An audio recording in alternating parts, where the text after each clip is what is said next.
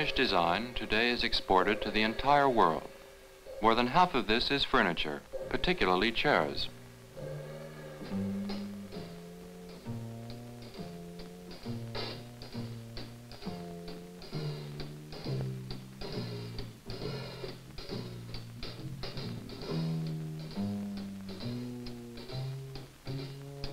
Although the bulk now is manufactured industrially, Danish furniture has maintained its character of quality craftsmanship.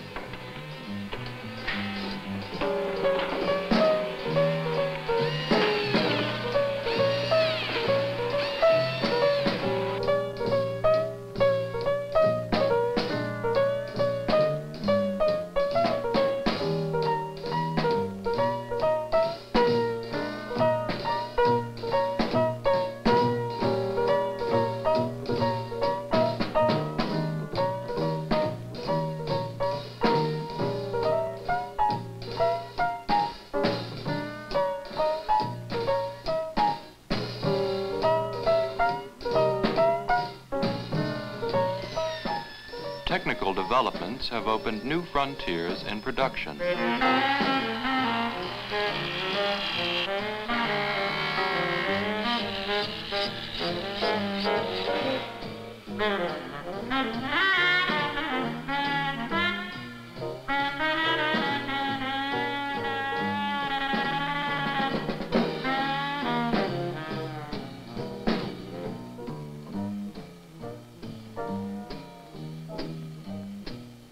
The furniture designer is ever experimenting with new constructions.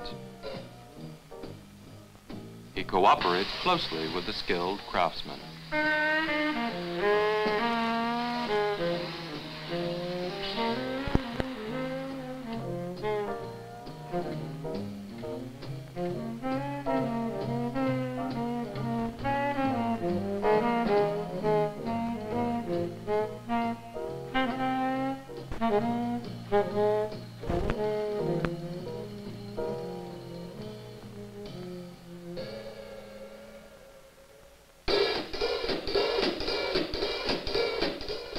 An unfailing sense of raw material properties is an important characteristic of the artist-craftsman.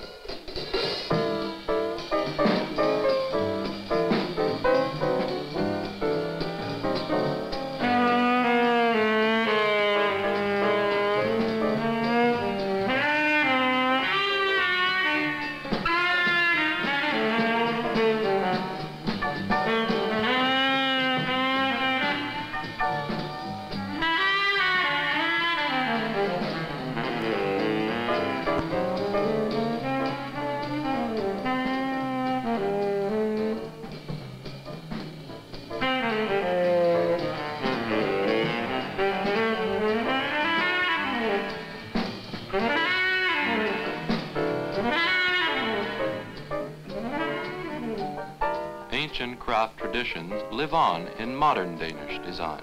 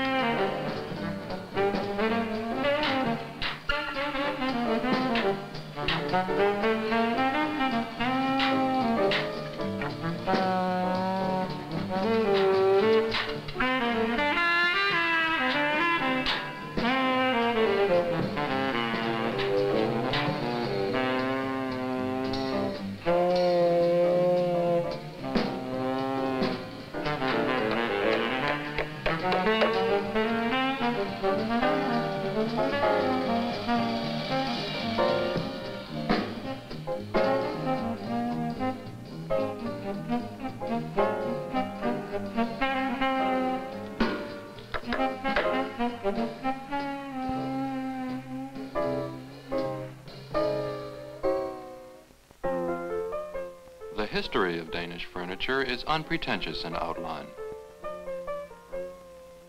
The old Danish farmhouse had but little furniture, but it was sturdy.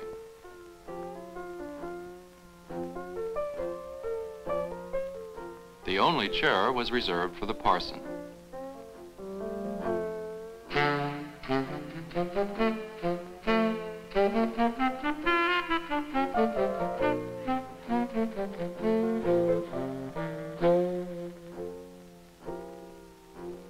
The simplicity of Denmark's rural culture is still to be found in present-day industrially produced furniture.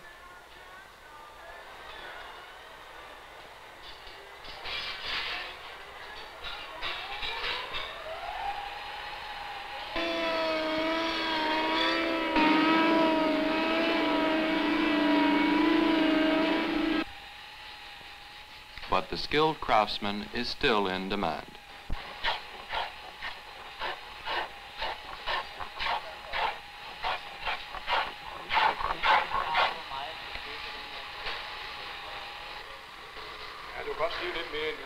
Apprenticeship is supplemented with technical schooling.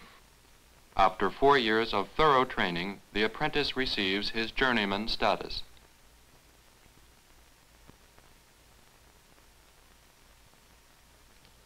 But skilled craftsmanship in itself is not enough. Nikolai Abelgaard, a Danish painter, already realized this by the end of the 18th century. He traveled to Greece and Italy in search of inspiration from classical art.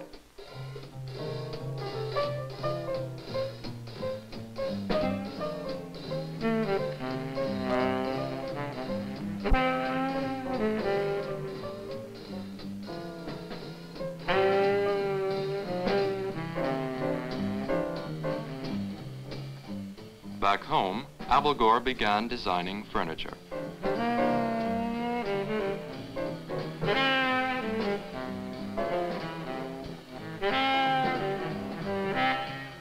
Abelgaard had become Denmark's first furniture designer. In Rome, a Scandinavian artist colony sprang up during the first half of the 19th century. The Danish sculptor Bertel Thorvaldsen was its guiding spirit. Gottlieb Bindesball, architect of this circle. His outstanding work was the Thorvaldsen Museum, built in 1847. The influence of Italy had erupted in mid-Copenhagen. Bindesball also designed the furniture for this museum.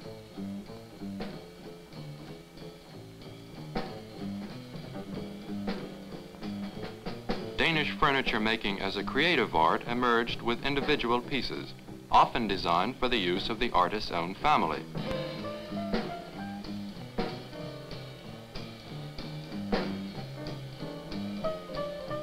But artist-designed furniture was an isolated phenomenon during that period. General development was destined for an era of plush and tassels.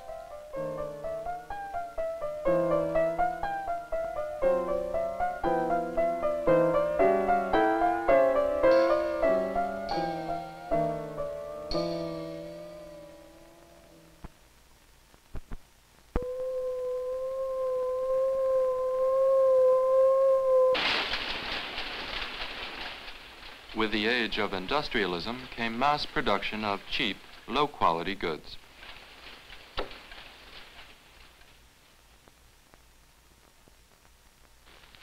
The 1920s, a complete revision of our way of life.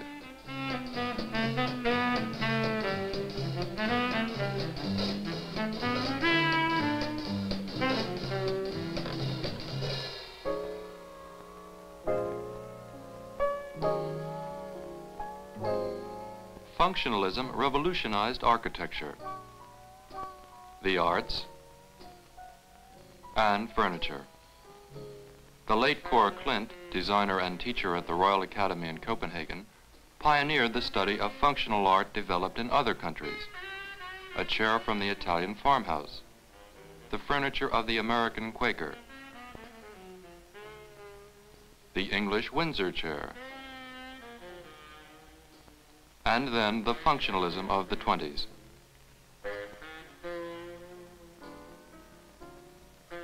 The inspiration he derived from various national traditions is reflected in his own work. The concept of functional design fascinated him.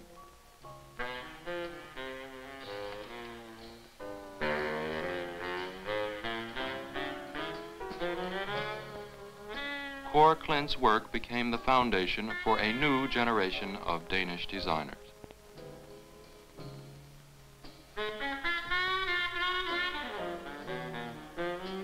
Many Klint design models are still being made, under consistently strict control of material and workmanship.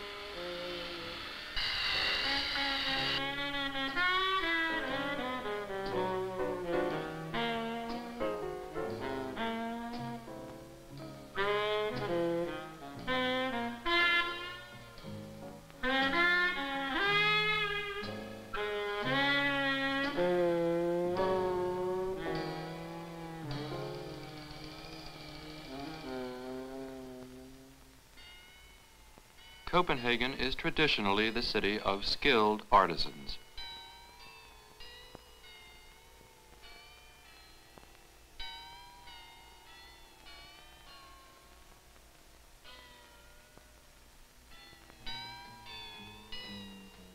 Despite industrial development, the spirit of yesterday's master craftsman is kept alive by his descendants in venerable side street workshops.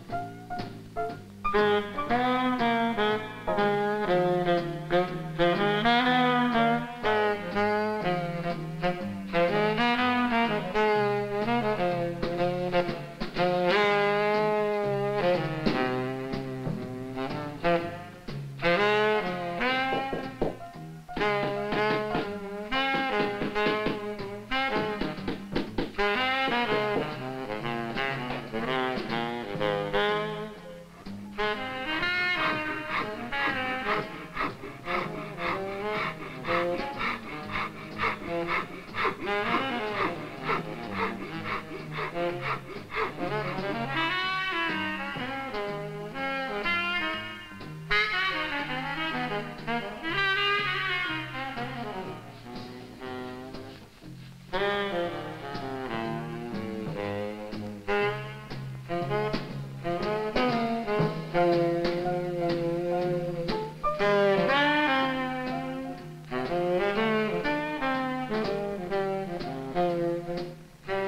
reputation today enjoyed by Danish design is based on time-honored tradition and quality craftsmanship.